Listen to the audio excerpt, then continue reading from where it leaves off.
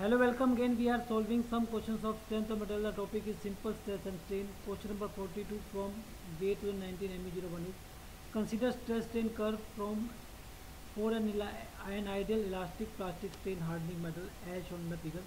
The metal was loaded in uniaxial tension starting from O. Upon loading, the stress strain curve passes through point Q through initial yield point P and then strain hardens to point Q, where loading was stopped from point Q. The specimen was unloaded to point R, where the stress is 0. If the same specimen is reloaded in tension from point R, the value of stress at which the metal yields again is dash ST. So this is the starting point, and initially it is initial yield point is P, and after this the strain hardens up to point Q and then it is unloaded to 0 stress at point R. So now if it is again reloaded, then up to point Q there will be no permanent deformation. Okay.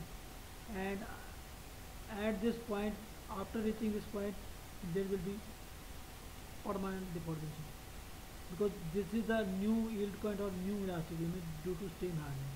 So the new yield point is at 210 MPa and the new yield stress is at 210. Okay.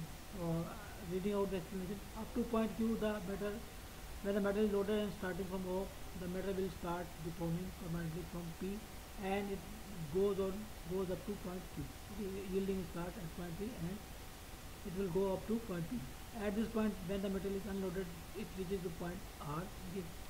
But at this point, the metal is when it is loaded, the elastic limit has been increased.